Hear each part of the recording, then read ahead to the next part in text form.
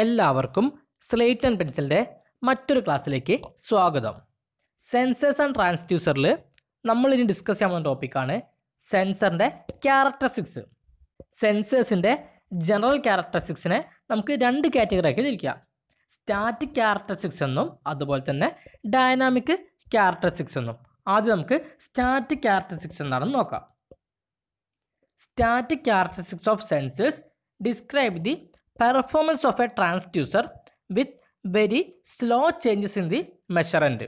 സെൻസറിന് constant ആയിട്ടുള്ള values കൊടുത്തുകൊണ്ട് അതിൻ്റെ പെർഫോമൻസ് ചെക്ക് ചെയ്യുന്ന ക്യാരക്ടറിസ്റ്റിക്സ് ആണെന്ത് സ്റ്റാറ്റിക് ക്യാരക്ടറിസ്റ്റിക്സ്.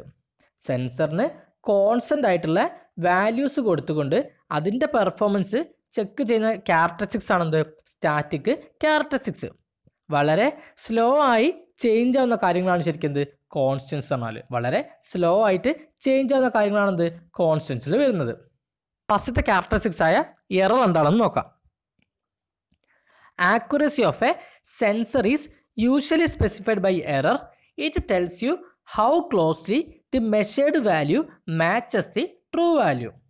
ഒരു സെൻസറിൻ്റെ ആക്യുറസി നമ്മൾ എറർ കൊണ്ടാണെന്ത് നമ്മൾ വ്യക്തമാക്കുന്നത്. ഒരു സെൻസറിൻ്റെ ആക്യുറസി വ്യക്തമാക്കുന്നത് എറർ കൊണ്ടാണ്. നമ്മൾ മെഷർ ചെയ്ത വാല്യൂവും ട്രൂ വാല്യൂവും തമ്മിൽ എത്രത്തോളം മാച്ച് ഉണ്ടെന്നാണ് എറർ നമ്മളോട് പറയുന്നത്. നമ്മൾ മെഷർ ചെയ്ത വാല്യൂവും ട്രൂ വാല്യൂവും തമ്മിൽ എത്രത്തോളം മാച്ച് ഉണ്ടെന്നാണെന്ന് എറർ നമ്മളോട് പറയുന്നത്. അതായത് ആക്ച്വൽ വാല്യൂയിൽ നിന്നുള്ള ഡീവിയേഷനാണ് ശരിക്കും എന്ത് എറർ എന്ന് പറഞ്ഞാൽ. ആക്ച്വൽ വാല്യൂയിൽ നിന്നുള്ള ഡീവിയേഷനാണ് എറർ.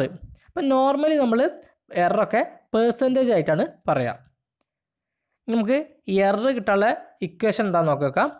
ഇ എ അല്ലെങ്കിൽ E equal to X M minus X T by X T into 100. ഇവിടെ നമ്മൾ നേരത്തെ പറഞ്ഞത് എന്താണ് എറർ നമ്മൾ പേഴ്സൻറ്റേജിലാണ് പറയുക. അതുകൊണ്ടാണ് എന്ത് ഇൻറ്റു 100 വരുന്നത്. ഇവിടെ ടി എന്ന് പറഞ്ഞാൽ എന്താണ് ട്രൂ വാല്യൂ ആണ്. എം എന്ന് പറഞ്ഞാൽ എന്താണ് മെഷേർഡ് വാല്യൂ അല്ലേ. സെൻസർ മെഷർ ചെയ്യുന്ന വാല്യൂ ആണ് എന്ത് measured value. And X stands for the മെഷറൻറ്റ്. X എന്ന് എന്താണ് മെഷറൻ്റ് ആണ്. അപ്പം X M minus X T by X T into 100 എന്ന് പറഞ്ഞാൽ ഇക്വേഷൻ ബേസ്ഡാണ് എന്ത് ചെയ്യുക നമ്മൾ എറർ കണ്ടുപിടിക്കുന്നത്. അടുത്തൊരു characteristics ആണെന്ത് precision. Precision describes how close A measured value is to the true value and how far it is reproducible. ഒരു sensor അളന്ന value true വാല്യൂമായി അതായത് യഥാർത്ഥ വാല്യൂമായി എത്രത്തോളം അടുത്താണെന്നും അത് എത്രത്തോളം റീപ്രൊഡ്യൂസ് ചെയ്യാൻ പറ്റുമെന്നാണ് എന്ത് പ്രിസിഷൻ കൊണ്ട് വിവരിക്കുന്നത്. ഒരു സെൻസർ അളന്ന വാല്യൂ ട്രൂ വാല്യൂമായി എത്രത്തോളം അടുത്താണെന്നും അത് എത്രത്തോളം റീപ്രൊഡ്യൂസ് ചെയ്യാൻ പറ്റുമെന്നാണ് പ്രിസിഷൻ കൊണ്ട് ഉദ്ദേശിക്കുന്നത്. അടുത്താണത് repeatability. Repeatability is defined as the capability of a sensor to provide the same output repeatedly when used each time to measure the same input. ഓരോ തവണയും ഒരേ ഇൻപുട്ട് മെഷർ ചെയ്യുമ്പോൾ ഒരേ ഔട്ട്പുട്ട് ആവർത്തിച്ച് നൽകാനുള്ള സെൻസറിൻ്റെ കഴിവിനെയാണ് റിപ്പീറ്റബിലിറ്റി എന്ന് പറയുന്നത്. ഓരോ തവണയും ഒരേ ഇൻപുട്ട് മെഷർ ചെയ്യുമ്പോൾ ഒരേ ഔട്ട്പുട്ട് ആവർത്തിച്ച് നൽകാനുള്ള സെൻസറിൻ്റെ കഴിവിനെയാണ് റിപ്പീറ്റബിലിറ്റി എന്ന് പറയുന്നത്.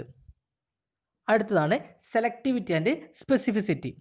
The output of A sensor may change with environmental parameters or other variables. Selectivity is the ability of A sensor to discriminate the response to input changes from other ഇൻ്റർഫെറിങ് quantities.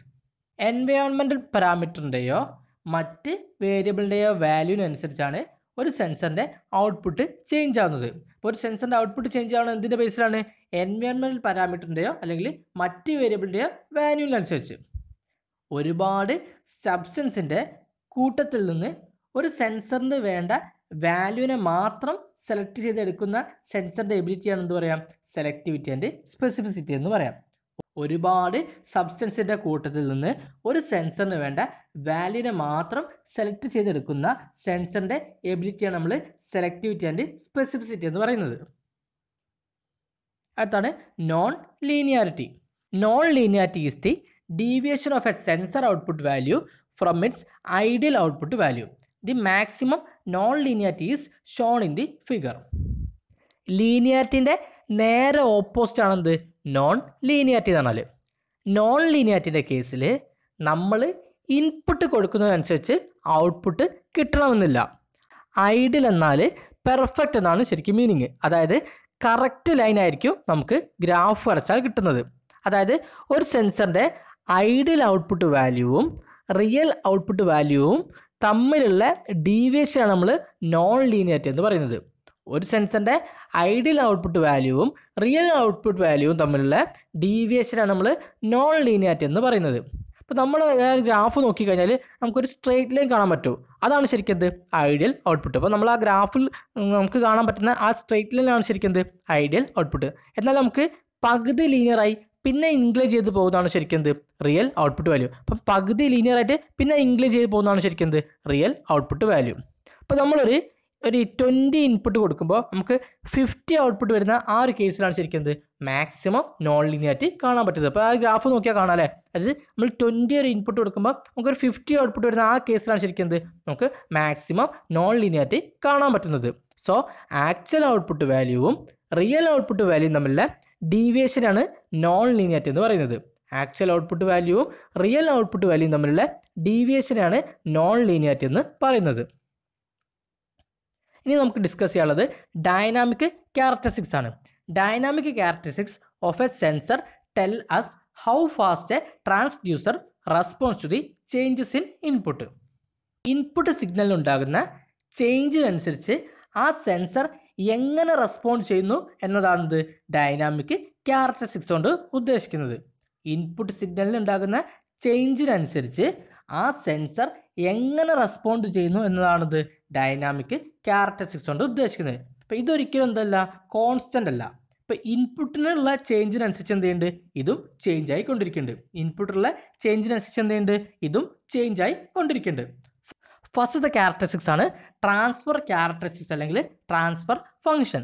The transfer function is A measure of the magnitude of the input signal and the magnitude of the output signal. ഒരു സെൻസറിൻ്റെ input സിഗ്നലിൻ്റെ മാഗ്നിറ്റ്യൂഡും output സിഗ്നലിൻ്റെ മാഗ്നിറ്റ്യൂഡും തമ്മിലുള്ള റിലേഷൻഷിപ്പിനെയാണ് transfer characteristics എന്ന് പറയുന്നത്. ഒരു സെൻസറിൻ്റെ input സിഗ്നലിൻ്റെ മാഗ്നിറ്റ്യൂഡും output സിഗ്നലിൻ്റെ മാഗ്നിറ്റ്യൂഡും output സിഗ്നലിൻ്റെ മാഗ്നിറ്റ്യൂഡും തമ്മിലുള്ള റിലേഷൻഷിപ്പിനെയാണ് transfer characteristics എന്ന് പറയുന്നത്. അടുത്താണ് frequency response. It is the relationship between the frequency of the input signal and the magnitude of the output signal. ഒരു സെൻസറിൻ്റെ ഇൻപുട്ട് സിഗ്നലിൻ്റെ ഫ്രീക്വൻസിയും ഔട്ട്പുട്ട് സിഗ്നലിൻ്റെ മാഗ്നിറ്റ്യൂഡും തമ്മിലുള്ള റിലേഷൻഷിപ്പിനെയാണ് ഫ്രീക്വൻസി റെസ്പോൺസ് എന്ന് പറയുന്നത്. ഒരു സെൻസറിൻ്റെ ഇൻപുട്ട് സിഗ്നലിൻ്റെ ഫ്രീക്വൻസിയും ഔട്ട്പുട്ട് സിഗ്നലിൻ്റെ മാഗ്നിറ്റ്യൂഡും തമ്മിലുള്ള റിലേഷൻഷിപ്പിനെയാണ് ഫ്രീക്വൻസി റെസ്പോൺസ് എന്ന് പറയുന്നത്. Then അടുത്താണത് impulse response.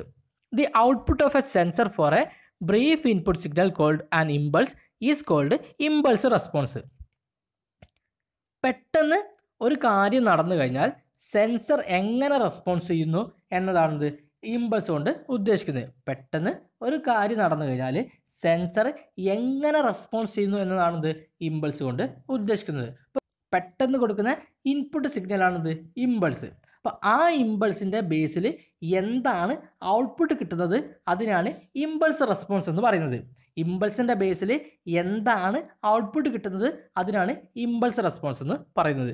ഇതാണ് നമുക്ക് സെൻസറിൻ്റെ ക്യാരക്ടറിസ്റ്റിക്സ് പഠിക്കാനുള്ളത്. നമുക്ക് ഡൈനാമിക് ക്യാരക്ടറിസ്റ്റിക്സ് ഉണ്ട്, അതുപോലെ തന്നെ സ്റ്റാറ്റിക് ഉണ്ട്. ഡൈനാമിക്കിൽ പഠിച്ചാണെന്ത് impulse response, frequency response, transfer function. Then static പഠിച്ചാണ് non linearity, selectivity and specificity, then repeatability, precision, error.